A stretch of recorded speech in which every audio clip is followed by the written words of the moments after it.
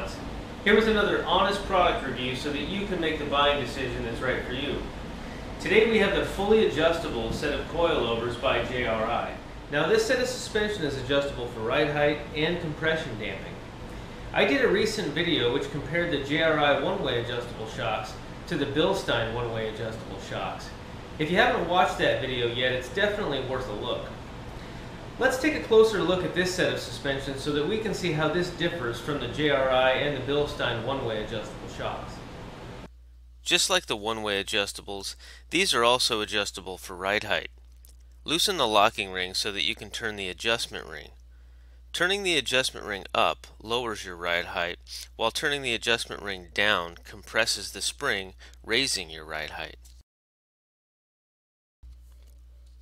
Unlike the one-way adjustable JRI, this shock is adjustable for compression damping.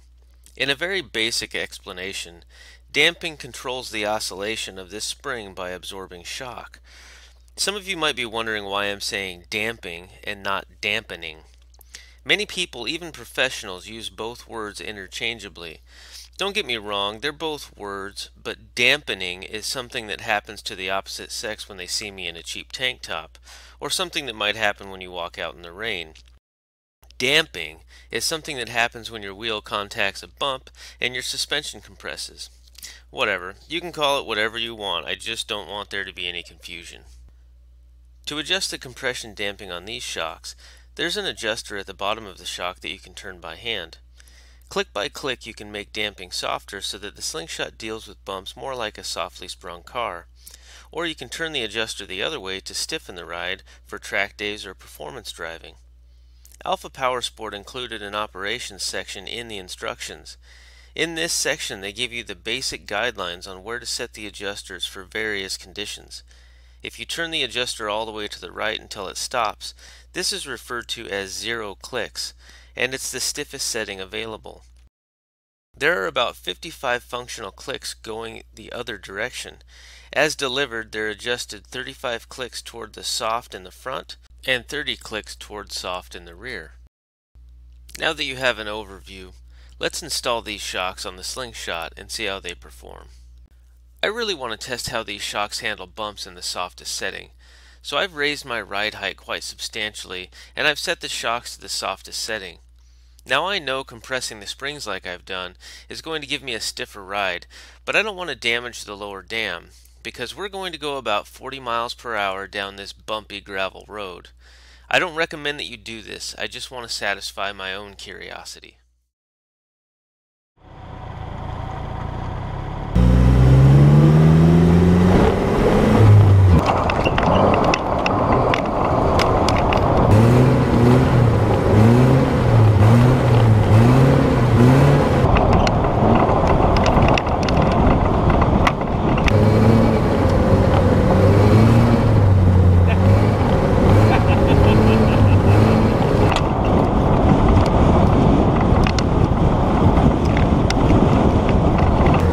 Slingshot Dual Sport.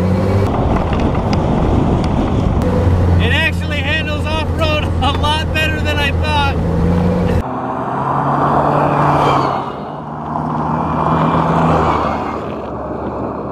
It handled so well, in fact, that I brought my buddy in to enjoy the experience with me.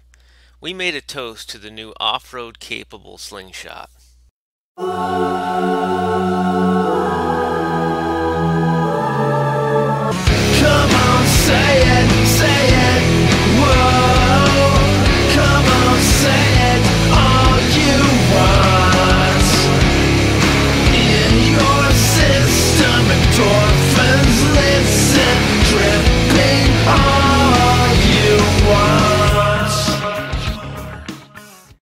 Okay, enough screwing around.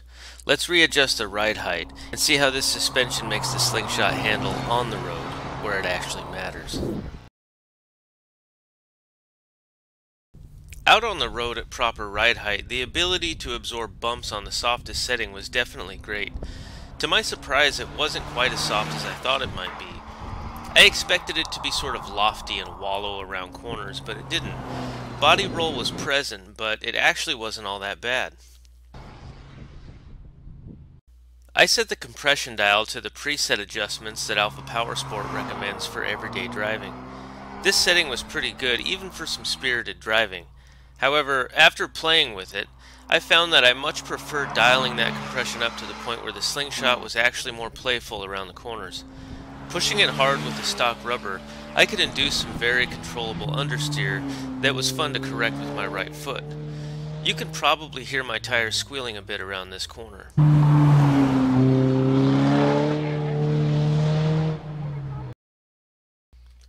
Let's take a look at this corner again in slow motion. I want you to see the lack of body roll once you dial up the compression. I set the suspension to about 20 clicks. It corners very flat and still actually handles bumps well on that setting.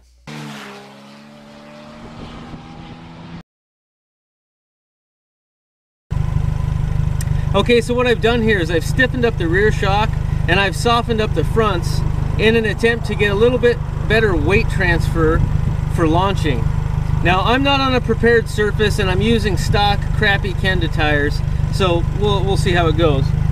This first time what I'm going to do is I'm just going to ease forward, I'm going to let the clutch out, and I'm going to floor it just to see where the traction's at before I try to get a good launch. Okay, here we go.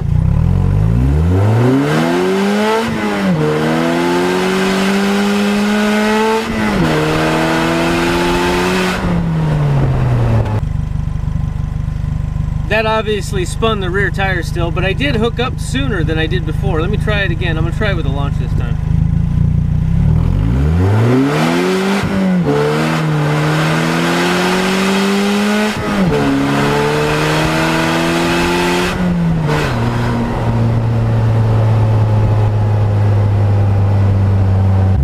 It's a little better, but she really still likes to spin. Again, I'm using stock Kenda tires that are worn, and I'm on the street, so with a stickier tire on a track surface, it's going to be a little bit better. But don't expect that because you buy these shocks and you set them up for drag racing that you can buy a turbo and a stickier tire and you're just going to hook up like glue. It's probably not going to happen, but it is a little better.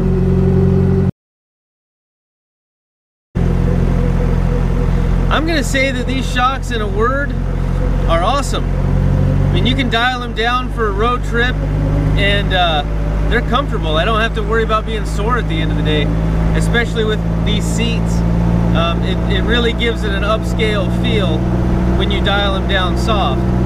And at the same time, you can dial them up and play with it to suit your riding style and adjust so that the Slingshot behaves around corners the way you want it to. I think that's really cool. I want to talk about the suspension on the soft side of things because I was actually really surprised. I expected it to be so soft that it wasn't like you were driving a Slingshot, when in fact that it wasn't. I still felt like I was driving a sports car. Now, that's not a complaint. That is actually better for me. That's what I would prefer. So that if I was taking a trip and I wanted to set it all the way soft to cruise down the highway, I could do that and not be afraid to rail on some corners if I came up on some. So it actually suits my needs really well. And don't get me wrong, it's plenty soft enough. It'll go over bumps and absorb them all day, and it'll make it feel really upscale, like I said a minute ago. But it's not like a Cadillac. It's not like, you know, an old 1972 big boat of a car with really soft suspension, which in my opinion is good. If I were to compare it to something to give you sort of a rough idea how soft is, I honestly think my recent experience driving a newer Mazda Miata was a little bit similar to it. In fact, I think the Mazda Miata actually has more body roll than the Slingshot did with this suspension on the softest setting. Here's the bottom line for me. Going into this review, I thought I was going to put my Bilstein shocks back on here simply because they had blue springs, which matches my paint job better, and I thought they were close enough in performance to the one-way adjustable JRIs. But after running these shocks, I gotta say, there's no question about it. I'm keeping these. I wouldn't care if the springs were painted pink and riddled with glitter this is what I'm going to use. Not for aesthetics, just because I love the fact that they're versatile. I love the fact that I can dial it up on compression and make the Slingshot behave the way I want it to around corners. That's the most important thing for me. If you want an upgrade that's far better than the stock suspension, but you don't really want to fiddle with anything, you're not going to go wrong buying any of the one-way adjustable shocks that are available at slingmods.com. But if you want versatility and you want the ability to soften it up enough to go on a long road trip without worrying about being sore, these shocks are going to be really tough to beat, and that's what I would recommend. Be sure to watch the install video for the one-way adjustable shocks, because it's the same procedure for these shocks. And if you think these shocks are right for you, as always, you'll find the best price at slingmods.com. If they're not right for you, like I always say, keep your money in your pocket and your eyes on this channel, because we're going to be bringing you some more cool stuff really soon.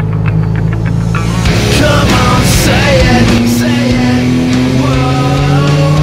Come on, say it, all you want.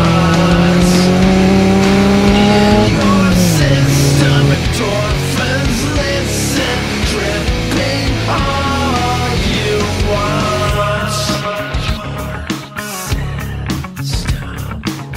Endorphins increased, hypothalamus. What will